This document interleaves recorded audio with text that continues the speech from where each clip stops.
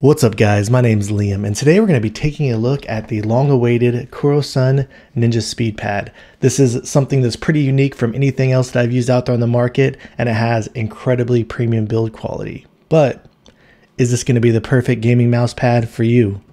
Let's check it out.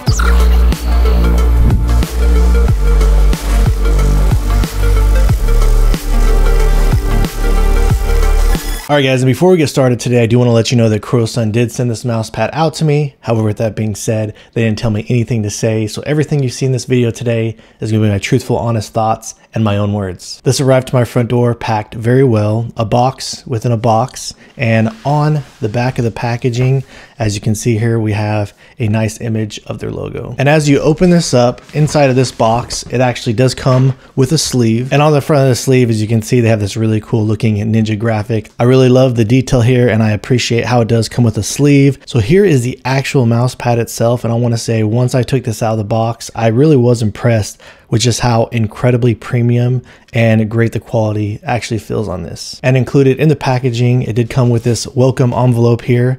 At the top, looks like we have this really cool sticker. They provide you with a welcoming card inviting you to follow them on their socials. And then it also comes with this quick start placement guide. And on the back, they provide you with the proper care instructions on how to properly clean it. This graphic on here of the Ninja looks incredible. It's incredibly sharp. It's not fuzzy or anything like that. You don't feel this graphic sticking up on the surface or adding any type of a different dynamic to it. It feels like it's one with the pad. They do have their logo down here in the bottom right corner. It does kind of stick up off the pad itself, but I didn't have any issues when I was using it or testing it out to where I noticed it bothered me or became an issue. This is using an alpha cell base, and I want to say that this thing is incredibly sticky. Even just when I lay my hands on here, I'm not sure if you guys can hear that, but even my hands, just placing my hands on top of this base, they're actually sticking to it. And once I seated this thing to my desk, I never had any issues with it moving around with me or going anywhere. If you did need to make adjustments to your mouse pad, you just lift up the corners and it does move around pretty easily, but then again, once you lay it flat, it's not gonna budge on you. I really enjoy how they stuck to the white and black theme all the way around the pad, and the stitching on this thing, it looks really great in the white colorway. It pops. It looks like something different and unique, and the quality on this stitching is incredible. It feels really soft and premium, and the stitching might slightly stick up a bit more than the surface itself, but it is really close, and it never once bothered me or got in the way, and I never noticed it even being there the entire time that I've been using this pad. The dimensions are coming in at 490 millimeters in width, 420 millimeters in height, and it sits at 3 millimeters in thickness. The filling on the base for me has been very consistent, though it is slightly plush and you can push into it a little bit. I would say it's a bit more of a firmer filling, but it does feel very consistent. And the surface is what makes this really unique. When I first got this out of the box and started using it, I almost felt like it felt kind of similar to like one of the laminated surfaces on something like the Fanatic Jet. So it does have that smoother type of a feeling to it. You don't feel any type of texture or any abrasiveness sticking up off of this. And the thing that makes this surface so unique is it's a tightly woven surface that is heat treated. And it's so smooth that it was really comfortable on my skin, and I never had any issues where it was bothering my arm moving around on it. And the characteristics that this thing offers, as you can see here, it has a really smooth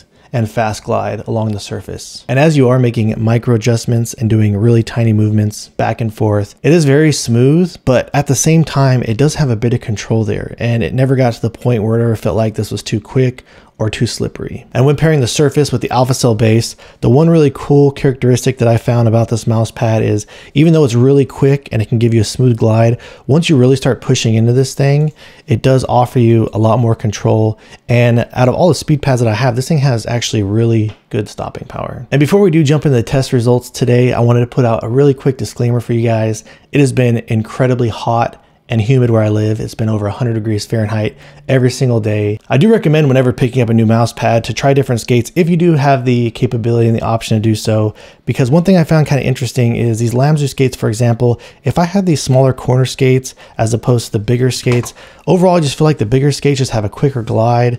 They glide a little bit smoother, and I feel like they have a little bit less initial static friction when you're getting down and making the micro adjustments. So when playing around with different types of mice like the Vaxi, the Razor skates actually worked really well on here, the stock Razor skates, and even the stock Pulsar skates I felt to be working really good on here as well. Again, if it just has these joint feet, for whatever reason, I just felt like the glide was just a little bit more smooth, a little bit more consistent, and I had a little bit less initial static friction. The PTFE skates have been feeling a little bit faster than the glass and the sapphire skates on top of this pad. And another example is on various different types of dot skates. These are the Lamzu dot skates.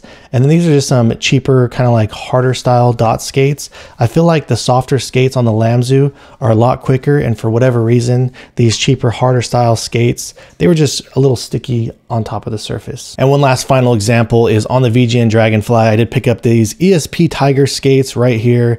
And these have been some of my best performers. And I feel like they really, truly glide perfectly on this thing. So that's why I always recommend trying out different skates depending on the type of pad you're using. And I do feel like these fuller types of skates have absolutely been my favorite and the best performers when using this surface. And when it comes to comparing the Ninja Speed Pad to my other favorite speed pad offerings on the market, let's start out with the Lamzu Energon. Both of these pads have a pretty similar performance, though both of these pads do have some similarities to me, whereas with the Lamzu Energon, you do have a quick glide, but you also get great stopping power. When coming over to the Ninja Speed Pad, the Ninja Speed Pad does have a bit of a quicker glide.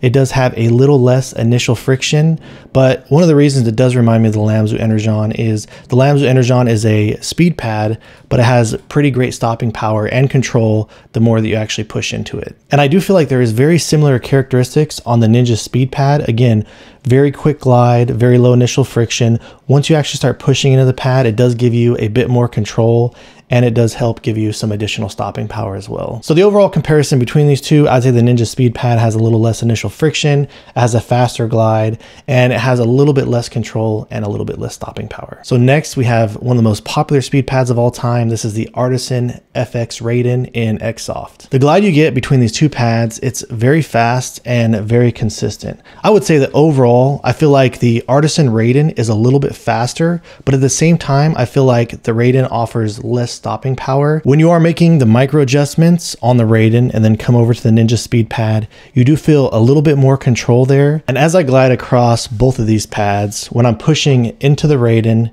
and when I push into the Ninja, I feel like pushing into the Ninja has more of an effect. The Ninja does have a little bit slower speed, a little bit more control, and greater stopping power over the Artisan Raiden in the X-Soft. All right guys, so that wraps things up on the Kurosun Ninja Speed Pad.